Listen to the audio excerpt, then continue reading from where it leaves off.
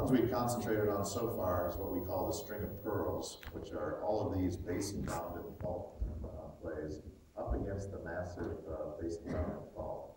So again, we're 2 for 2 so far with Gammy and Twiga.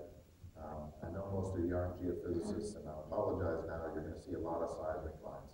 My CFO keeps telling me, take all the seismic lines off, nobody understands what they are. But as a geologist, geophysicist, they're just too pretty for me not to put in. But basically, this is a slice through the earth. These are the bumps that we're drilling. So this is the Twiga well we just tested. This one here is the Gamia well. And the one in between is the Kalas, which is the one we're going to drill next. So again, I can tell you geology is pretty simple because I am a geologist, and I can say that sometimes it's as easy as just putting one on the next bump over. So every one of these bumps, we think has a pretty good chance of being an oil field. If you look at this play in Uganda, our partner Tullow drilled 8 of these prospects in Uganda, and they had a 100% success rate. Every well they drilled on that basin-bounding play was successful. The other side of the basin is what we're going to start doing next. In fact, the next well we're going to spud in this campaign is on this prospect here called Ituko. Also apologize for all the people that are here, have been through this story. The government seems to want to change our prospect names every few weeks just to confuse us. So for those of you who have been around for a while, this is what we used to call Kamba. So this is the other side of the basin we call the ramp play. We like this side because the structures are 2 to 3 times the size of the ones that are in the string of pearls. So we're quite keen on this. We're bringing the rig from Pai right now to spud that well, hopefully spudding around May 1st. And if we're successful, we can continue on. On this side of the basin, we've got about 4 drillable prospects that we can go forward on that. So we believe this basin alone is probably contains 1 to 3 billion barrels of oil. And I think Tullow's been telling the people in the press of that as well. And I think we're going to have a very high success rate now that we've proven that there's a source rock in the basin. The other thing, of course, that we've done recently is prove the reservoir. As I said in the beginning, we were a bit nervous about the reservoir. When we drilled into these rocks, we saw very good porosity, 23 to 29%, which we can tell from the logs. We found some sidewall cores that seem to also agree that these are good rocks. But we had a little bit of worry about the permeability. Permeability is just the ability for fluids to flow through the rock.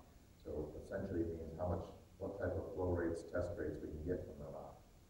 So we had some kind of positive and negative evidence of the permeability.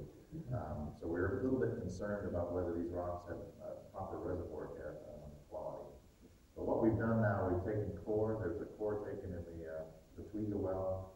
What we find is very nice sandstones stained with oil.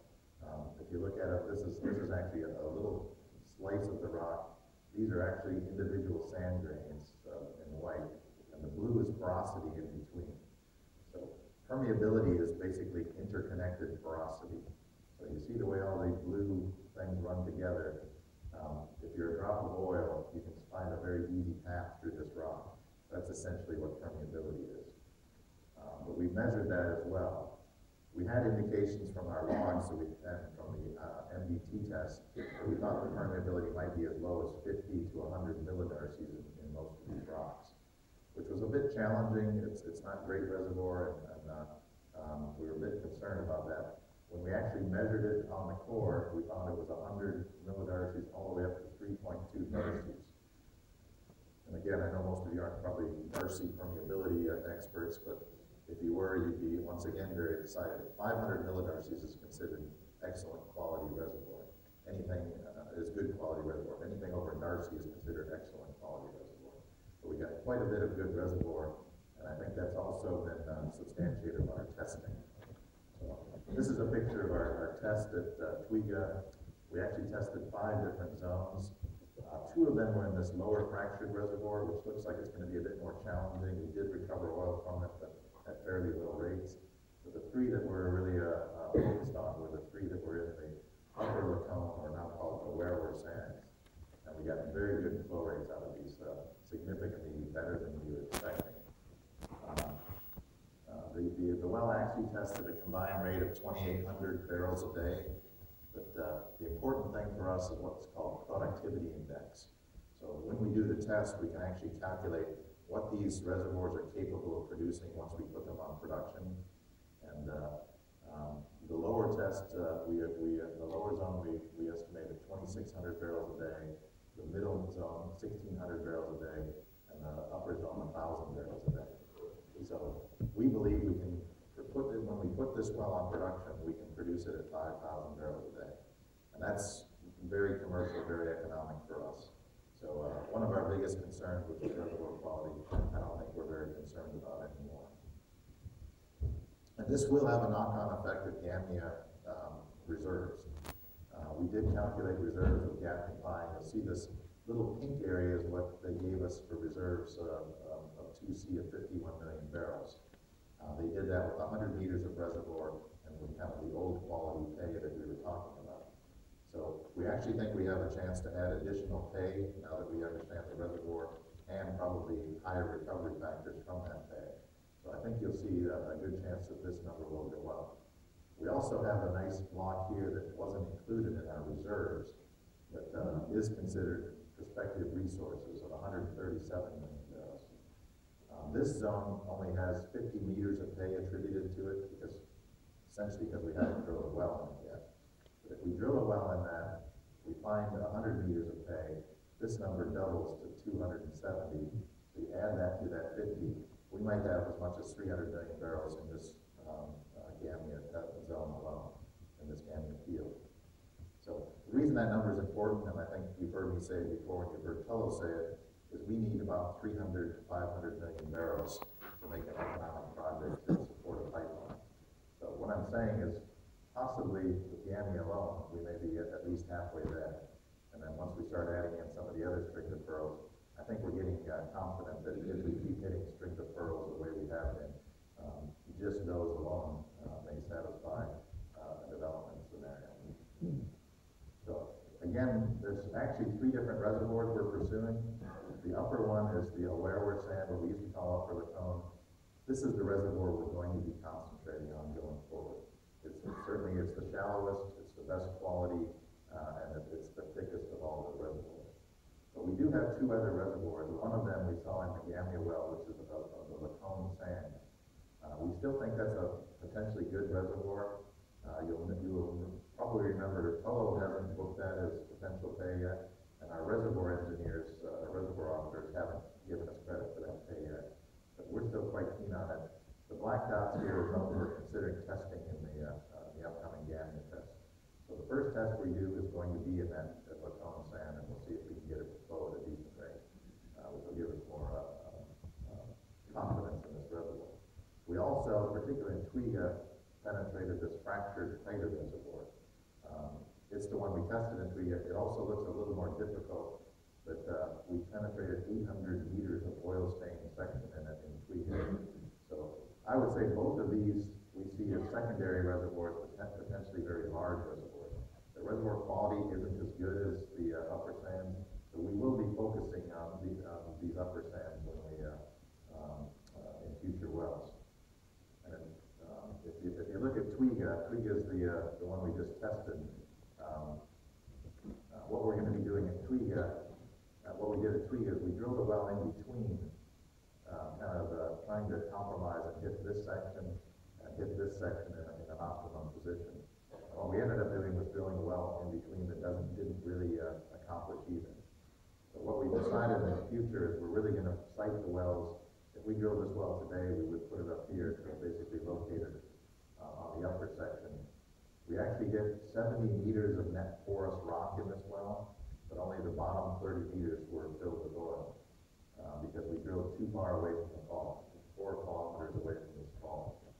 So we are planning to drill an appraisal well this year on Twiga, which will go halfway towards the fault. We think this whole 70 meters of section could be filled with oil. So if that's the case, this turns into a fairly interesting play. We're estimating internally 150 to 200 million barrels of oil just in these upper sands. So again, this is the well we found those indurated plastics. We did test oil out of the lower zone, but at a fairly low rate. So I think, you know, the thing that gets us interested is there's 800 meters of this section that's oil stained throughout. But I also think that tells us something about our source rock pumping out oil. Every piece of porosity we've seen, even if it's relatively tough porosity like this, is filled with oil. So I think we've got a very strong source rock pumping out oil. And I think we'll see every bit of porosity filled with oil in this basin. So again, we are concentrating on this, but we're not going to ignore these reservoirs. You'll see we're planning a follow-up later down dip appraisal well, but we'll go down and test these reservoirs as well. High Pie, I know we got a number of calls after our press release saying basically what the hell are you talking about? And it's true, it's a vague press release and it's vague on purpose because frankly we don't know what the hell we're talking about.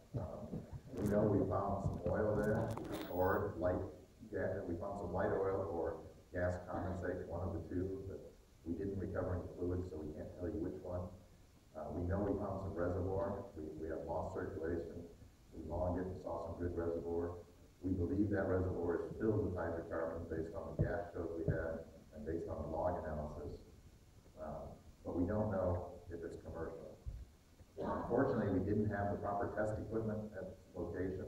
This is very high pressure, 7,200 PSI, and the test equipment we had was only rated to 5,000 PSI, so we're going to have to bring in test equipment later. But the plan is to bring that in and do a proper test and find out if what we have is commercial. But I'm quite convinced we're going to pull hydrocarbons out of that zone. I just don't know if we're going to flow light oil or gas condensate, and I don't know if it's going to be at commercial rates. But having said that, we've proven our concept. You know, I think if some of you remember, we looked at the old wells here. We didn't think they were going to be successful because they were in these tilted fault blocks that leaked out during later movement. So we drilled this old structure, and we have found at the base of this a nice accumulation of oil and oil or gas. So the concept holds, and importantly for the concept holding, we have a number of other Cretaceous prospects to go after. So in my mind, we've proven this Cretaceous play. We found hydrocarbons for the first time in Kenya in the Cretaceous, you know, which is the same system as in Sudan. And we've got a number of other prospects, not only in Block 10A, but we've also got prospects down here in Block 9, where we're 50-50 partners with our friends at Marathon. So I'll go through now, kind of shifting gears, kind of talk about what we had done. Now I'll talk about what we're going to do. These are all the potential wells we've identified to drill this year. We won't necessarily drill all of them this year. You see the ones in yellow are the ones we're actually actively building locations and have committed as firm wells. Some of these other wells will be dependent on what we find in the first wells, whether we see encouragement to go forward.